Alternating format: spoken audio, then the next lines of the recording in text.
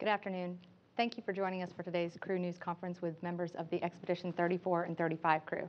Joining me are NASA astronaut Tom Marshburn, Russian cosmonaut Roman Romanenko, and Canadian Space Agency astronaut Chris Hadfield. The three will launch to the International Space Station aboard the Soyuz TMA-07M spacecraft on December 5th. Once they've launched, they will join three crew members already on board the International Space Station, joining NASA astronaut Kevin Ford, as well as Russian cosmonauts Evgeny Talrokin and Oleg Novitsky. Their long-duration mission is expected to include, among other things, the arrival of the third SpaceX Dragon spacecraft, as well as the first Orbital Sciences Cygnus cargo craft. And in March, when their three crewmates have departed, Canadian Space Agency astronaut Chris Hadfield will become the first Canadian to serve as the commander for the Expedition 35 crew. I'll now turn it over to opening remarks. Turn it over to you, Tom. Hi, I'm Tom Marshburn, and this will be my second space flight. I'm going to be one of the flight engineers on both the Soyuz that's bringing us up to station and returning us from station, and I'll be a flight engineer on board the space station as well. Just real quick, I was born in North Carolina. I got a physics degree at Davidson College, got graduate degrees from University of Virginia and the Wake Forest School of Medicine. I was an ER doc for a while before I became a NASA flight surgeon, and then became an astronaut in 2004. I did have a chance to go to the space station in 2009, spent 11 days docked to it. And so for the flight here, I'm going to be hopefully doing some robotic arm operations. I'll be certified to do spacewalks if we need them. But as with most of us, our main focus is going to be conducting a lot of experiments on board, and looking very much forward to, after 2.5 years of training, to getting our hands on the experiments and to see what we find out. And next to me is Roman Romanenko. Добрый день, я Роман Романенко, представитель Роскосмоса. Тоже вкратце расскажу о том, что я прошел. Значит, до этого я летал один раз в космос. Кстати, вместе с Томом провели неплохое время на станции. В 2009 году выполнил свой первый полет в протяжении 188 дней. Good afternoon. My name is Roman Romanenko, and I'm representative of Roscosmos. And I'll try to be short and brief, and I'll say a few words about myself. I've already been in space. It was back in 2009, actually, together with Tom. We were together on the ISS, and I spent 188 days there. Родился я в России, неподалеку от города Москва. После чего закончил в Звездном городке среднюю школу, поступил в военное училище, где выучился на военного летчика, и некоторое время находился в полку, где выполнял работу пилота самолета. До 2007 года я был в ВВС, после чего написал заявление в отряд космонавтов, и с 1998 года нахожусь в отряде космонавтов. I was born in Russia, in the neighborhood of Moscow, and I graduated from a school in Zvezny. Then I went to a military school and became a military pilot. I served in a regiment as a pilot until 2008 and 1997, when I left the Air Force and became part of the Cosmonaut Corps. And since 1998, I've been serving on the Cosmonaut Corps. Женат, имею 2 детей, воспитываю их и параллельно готовлюсь к следующему космическому полету. And I'm married, I have 2 children, and I'm getting prepared for my next space flight. Good afternoon. My name is Chris Hadfield. I think it's a really interesting time for the three of us to be having a press conference with the history that is personified by the recent passing of a couple space pioneers, of Sally Ride and Neil Armstrong, and with Neil Armstrong's memorial this morning, and also the recent events on Space Station, some really critical operations done in the last couple weeks, overcoming some big significant hurdles, and having the space station, both the combination of the electrical repair and the EVAs and the complexities of releasing the Japanese HTV yesterday, demonstrating the necessity for continued expertise and skill in this thing that is spaceflight. And for us to be looking forward to our flight today really helps put that into perspective. I'm really lucky to be flying with these gentlemen. I'm from Canada, from the Canadian Space Agency. I was raised on a farm not too far from Toronto in the town of Milton, and 2 brothers and 2 sisters. Joined the Air Force.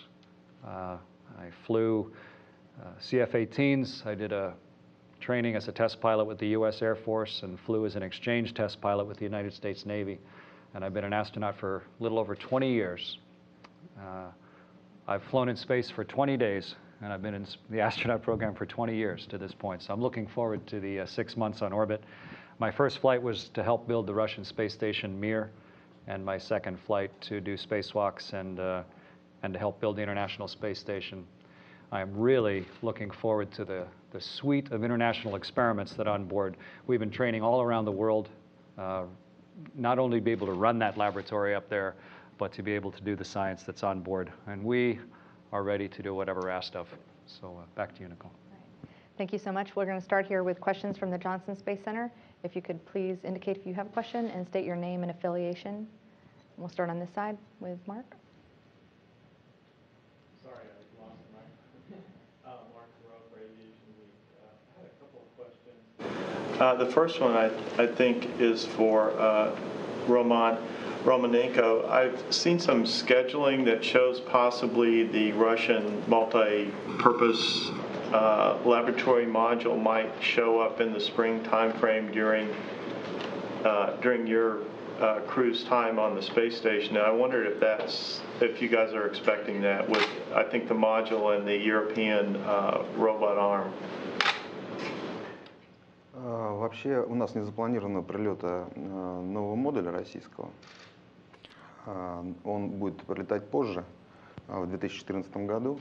Вот. Но некоторые элементы конструкции будут вставляться в процессе пристыковки тех грузовых кораблей, прогрессов, которые будут нам приходить в промежуток, в момент нашего полета. Actually, the docking of the new Russian module is not planned until 2014, but certain parts of the structure will arrive on the Russian Progress vehicles, and we'll use them before the new module arrives. Вот, поэтому было бы неплохо, если бы этот модуль пристыковался в то время, которое должно было расписано раньше. Мы бы тогда имели дополнительные какие-то выходы, работы снаружи. Это бы было здорово, особенно для меня, потому что я практически всю свою космическую жизнь готовился к этому. И уже второй полет я не имею в плане прогулок с другой стороны нашей станции. Of course, if the schedule held, we probably would have a couple of spacewalks planned. And this would be something really good for me, because this is something that I've been getting ready for my entire space life, getting ready for spacewalks. But unfortunately, this is not probably going to happen. Thank you. And I also had a question for Chris Hadfield. Towards the end of your stay, you'll take command of the space station, and given some of the comments you made as you were introducing yourself, what does this sort of mean for Canada in a big picture sense to have a representative of their country commanding a spacecraft that's international? And how does that sort of fit into Canada's plans for the future to work internationally or keep pressing ahead with space exploration? Well, let me first answer at a personal level. It is hugely exciting and a great honor to be asked to be the commander of the International Space Station. Just from this Canadian kid's point of view, it's just a dream come true to be at this stage of my life, after all the training I've had, to be given the privilege of being asked to do that. So that's a personal answer.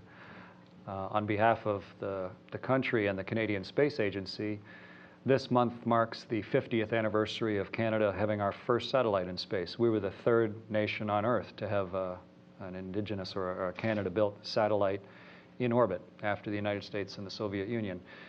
And so you can almost draw a historic line from that very first satellite, Alouette 1, right through to the communication satellites, the remote sensing satellites, all of the reasons that we have gone to space, through to Marc Garneau's first flight on the shuttle back in the early 80s, and the increased experience we've gained right along the way, right through to Julie Payette being the main mission specialist or flight engineer on the shuttle, Bob Thirsk, 6 months on station. It almost forms, if you were to plot it on a graph, some sort of straight line of increased experience and responsibility.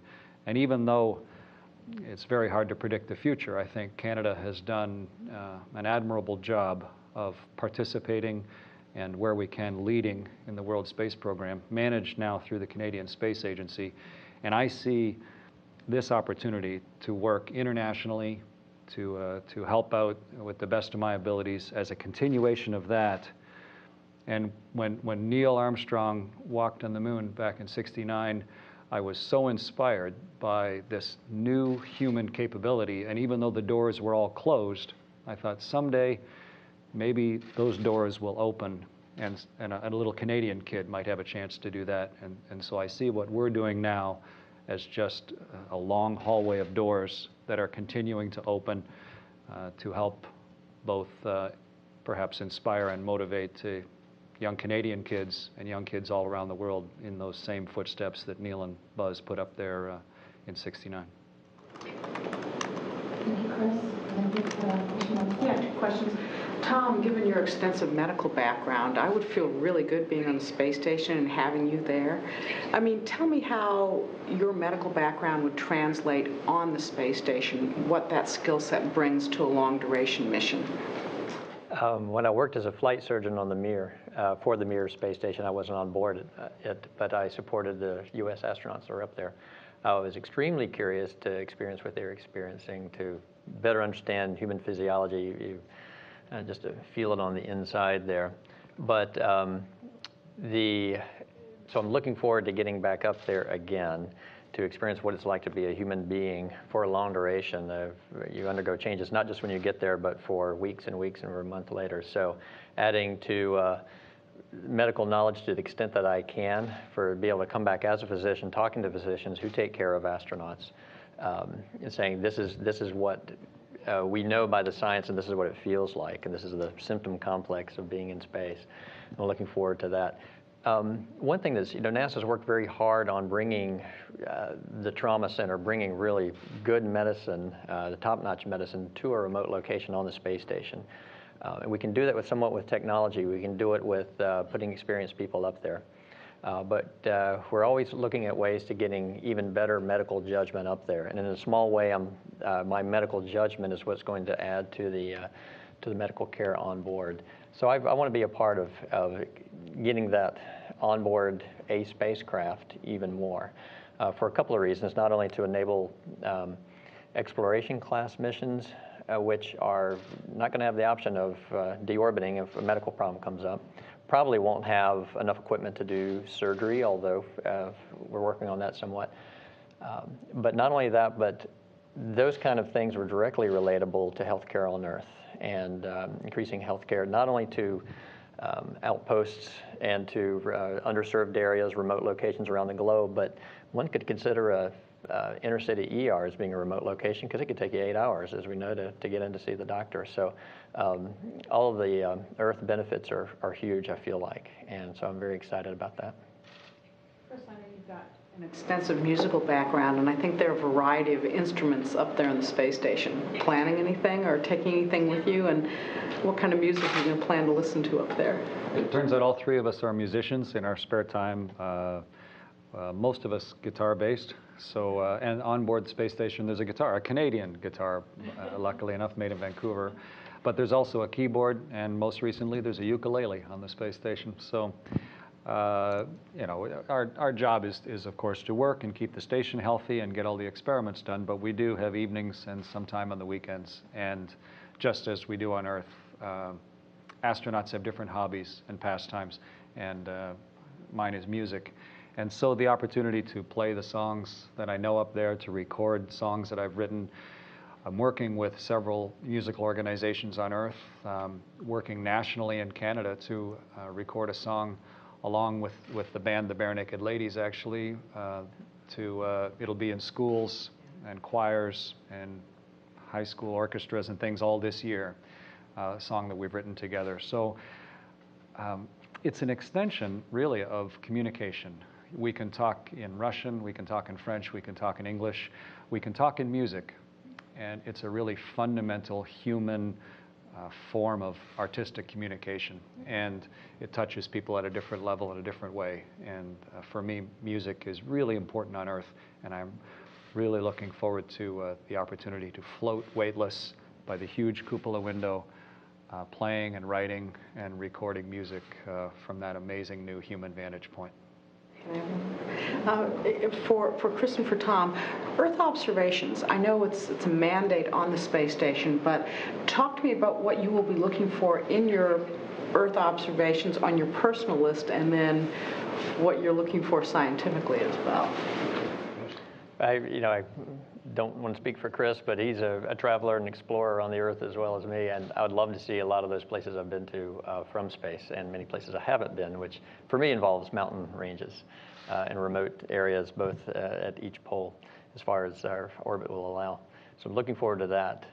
But large climate events that occur, I've heard about crew members being able to observe that, photograph it, to bring back the view to people on Earth can have a huge impact on how people feel about the Earth, how they feel about processes that are occurring on the Earth, something you can't necessarily get with a satellite, with a pre-planned series of photographs to be executed by a remote satellite. So I'm looking forward to using my brain, my eyes, to see things both under the direction from the ground, but also to see what I can pick out as to what's going on.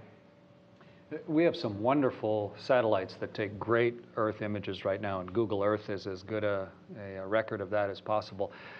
But the chance artistry that looking at the Earth brings, when you're outside on a spacewalk and you look at the Earth, it more than just goes into your eyes. It fills your entire mind. It is just an overwhelming beauty. And once in a while, some aspect of it we'll be able to capture with a camera, not just the technical side of Earth and the geography of Earth, but the beauty that comes from seeing Earth through a different vantage point. I'm flying a Japanese experiment that mirrors their earthbound tradition of looking at the moon as a reflection in liquid through artistry and description. And our Japanese artists came up with the idea of looking at the world through reflections in liquid. And I have a payload that will float water droplets and use a high-definition video camera, looking at the Earth's horizon through the various windows of the space station to see the Earth as an artistic human place, not just looking as a fact or places that I've been or places I want to go. And of course I'm interested in those. But the bigger human side of it, of the artistry and beauty of it, I'm really looking forward to the wealth and the privilege of time during our 6 months to see the world, for me, what will be in a new way. Any questions here at the newsroom? Okay, with that, I take it back. Go ahead, Mark. Mark, Rough Radiation Week again. I wonder if you might discuss what and even the timing of the U.S. commercial cargo craft you anticipate during your 6 months. I know the schedule's changed. I just kind of wonder how it looks now. Actually, Mark, we just came from a meeting with our flight directors just prior to coming over to speak with you. Of course, there's a combination of the well-proven vehicles that are coming up and then the newer ones. We have a succession of progresses, and of course the Soyuz is rotating. When we arrive, all of the Russian ports will be full. There'll be 2 progresses there as well as a Soyuz. And then not too long after we arrive, we launch December 5th, of course. There is scheduled to have a Dragon come up about in the order of 6 weeks after we get there. And then a little later in our increment, we're expecting an ATV towards the end into April. And then the last piece is the absolutely new commercial vehicle coming up, which is Orbital Cygnus. And the date on that, of course, is still in flux. It's very hard to get to space. And they're trying to make sure they do everything right. And we don't know the current date. We're looking to see it towards the end of our 6 months. We land middle of May sometime. And somewhere in the last quarter of our time, we're expecting to see Cygnus come up as well. And the ATV will be in around that same time frame. So that's the sequence that we're expecting. But it's not an airline. It's a complicated step-by-step stage flow. And as a result, we've been trained, all the crew members, to take care of each one of those vehicles, whether they come up or not. Okay, with that, now we will switch to take questions from Canadian media located at the Canadian Space Agency headquarters in Saint-Hubert, Canada. Geneviève Beauchemin from CTV News. Hi. Hi, Chris Hadfield. I wanted to ask you, when this was announced 2 years ago, you talked about the challenges of preparing for a mission that would be much longer than the missions you've done in the past. What was that like for you? The training is a really fascinating process, actually. You spend so much of it alone because the skills that are necessary are skills you have to gather yourself. You have to fully understand how to fix everything, say, inside the Japanese laboratory or the European laboratory. This morning I had a 2-hour class on refreshing all of my knowledge of how to fix the complex computer and cooling and thermal control systems in the European laboratory. And it's not efficient to send the whole crew to each one of those. So for years in advance of the flight, you are traveling from simulator to simulator and classroom to classroom, learning all of what might be viewed in an Olympic comparison as the compulsories before you get to any of the freestyle. And now for the last 6 months or 9 months, we've really started to move in lockstep as a crew, where it makes more sense now that all of us have the requisite knowledge and proven skills, that now we can start functioning both in the station as a crew for emergencies and day-to-day ops, and maybe even more critically in the Soyuz as a crew of 3, because that's the most dynamic phase of flight. Things can happen the quickest that we really have to be able to react to. And it's maybe like building a pyramid, all of those huge area of skills all getting focused more and more, with the very apex of our training pyramid being December 5th, when we climb into the Soyuz on the same launch pad that Yuri Gagarin climbed into his spaceship, and the 3 of us light the fires underneath and leave Earth. It's a complicated, demanding, long process, but a necessary process, and one that I think turns out a group of people that are really ready to do what we're asked to do. Mr. Hadfield, this is Max Harold from the Montreal Gazette. I wonder if you could, continuing along that line, if you could tell us what some of the toughest parts of your training have been, and what are the most riskiest scenarios you prepare for, such as, I guess, a fire or even a meteorite hitting the station. The toughest parts of the training, I think probably it is keeping it all in your head over all that time. You go to Cologne, Germany to study on the European part, and of course they very ardently and conscientiously teach you everything you need to know. And then a year later you come back for a refresher, and another year later you come back for a refresher, and then the next time you see it, you're in orbit. And how do you filter that in your mind? How do you keep track of the really critical items? How do you keep them fresh in your head? You know, I build a one-pager. Okay, when I'm going to think about the Columbus module, I have this one piece of paper, and I've tried to list all of the mental reminders so that I can then picture myself back 3 years ago in the classroom in Cologne, remembering all those things I needed to know. And that's true for the Canadarm2 and for spacewalking, trying to keep it all in your brain for that length of time so that when the moment comes, you can remember what that instructor told you that day in Sevastopol in the Ukraine that makes all the difference between success, failure, or life or death. And as you mentioned, the 3 leading dangers that we have are a depressurization, a fire, or a toxic atmosphere caused by some other cause. And we train in great detail, as well as enough repetition that it becomes sort of automatic. We train individually to understand it all, and then we train as a crew And in our Soyuz sims, we can be sitting there and the Soyuz sim actually fills up with smoke. We're wearing our pressure suits and smoke starts pouring out of our instrument panel on the Soyuz in the simulator. And you immediately, of course, have to react, shut off all the power sources, get your mask closed, get on the ship's oxygen. And the smoke gets so thick you can't even see the instrument panel in front of you. Really high fidelity simulation so that we end up with all the right responses, learning how to communicate with each other so that we can get rid of the source of the fire, clear the atmosphere out, assess the health of the vehicle, and do the most logical thing that comes next. And if you took just a regular person off the street and gave them the circumstances, it would be just way too much to ask. But after the years of preparation and the chance to prepare for it together, you can then go confidently, almost comfortably, into what could be a pretty hairy situation with the knowledge that you've gained over all these years and hopefully are retaining somewhere in your frontal lobes so that we can react appropriately whether things go perfectly or whether things go badly.